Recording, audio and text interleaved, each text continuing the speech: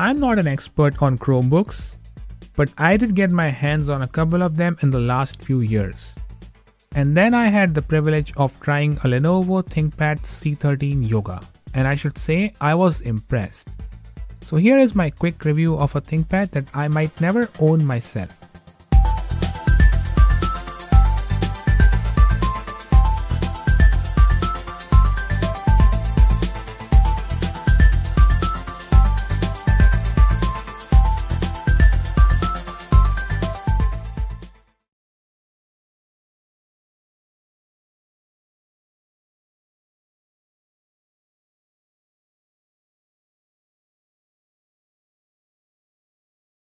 So the other Chromebooks that I tried earlier were regular Chromebooks.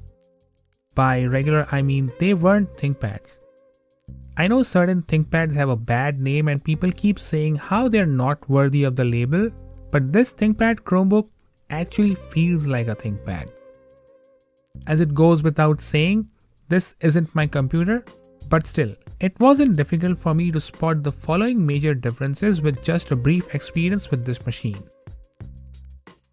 To start with, the screen is great, and that's not only in terms of the 1080p resolution but also the color reproduction, touchscreen sensitivity, and overall quality.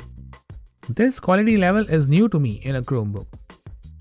It has a ThinkPad keyboard that's pretty much the same as some of the other regular ThinkPad models I've tried. I'm not talking about the super premium X1 series, but I'm sure these aren't very far from your typical X or T series ThinkPad. Speaking of the keyboard, there's also the track point. I mean, is that for real? There's a garaged stylus, just like the other regular ThinkPad Yoga models I've used, and everything about it feels exactly the same as the other machines with barely any compromise. There are two cameras instead of one, which may be a thing in premium Chromebooks, but I haven't seen anything like this within this price point. The build quality doesn't feel short either, and the overall design, including the hinge mechanism, feels solid. I'm sure there's more, but these 6 features already appear to be pretty convincing to me if I were in the market for a Chromebook and was looking for something like a ThinkPad.